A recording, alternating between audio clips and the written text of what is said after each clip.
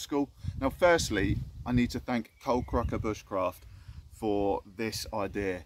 I hope he doesn't mind, but I've pinched it, going to stick it on the channel because I think it is an absolutely awesome idea.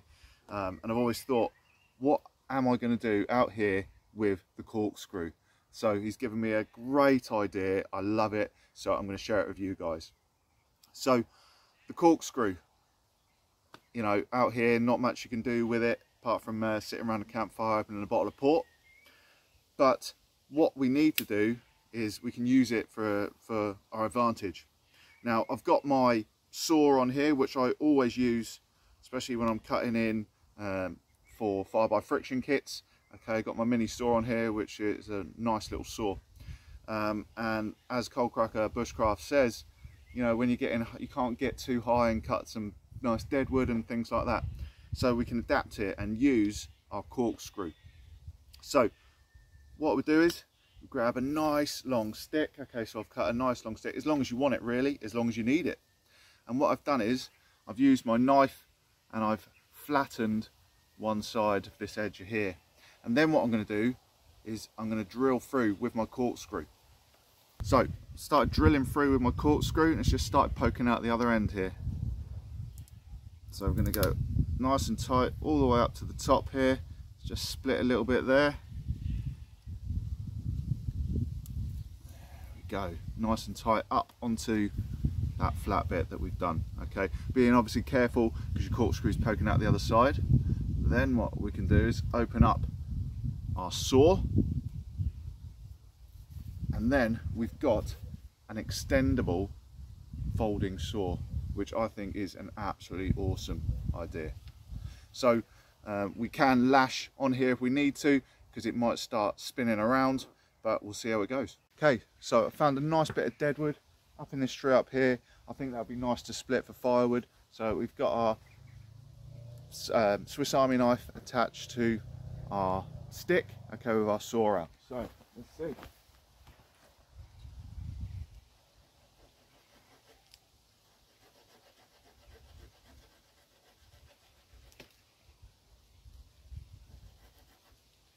Okay, so yeah, it has started to twist a little bit, so we could just add a bit of cord on there, or just go really gently, start to work our way through.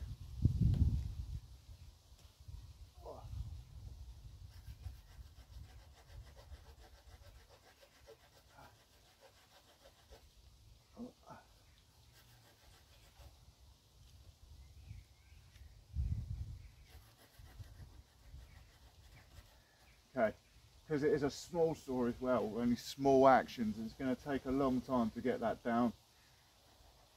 But persistence.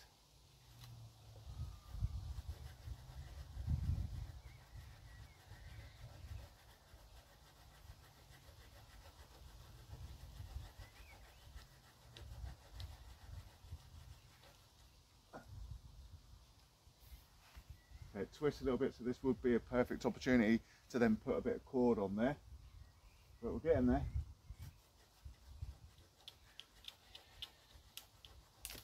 Oh.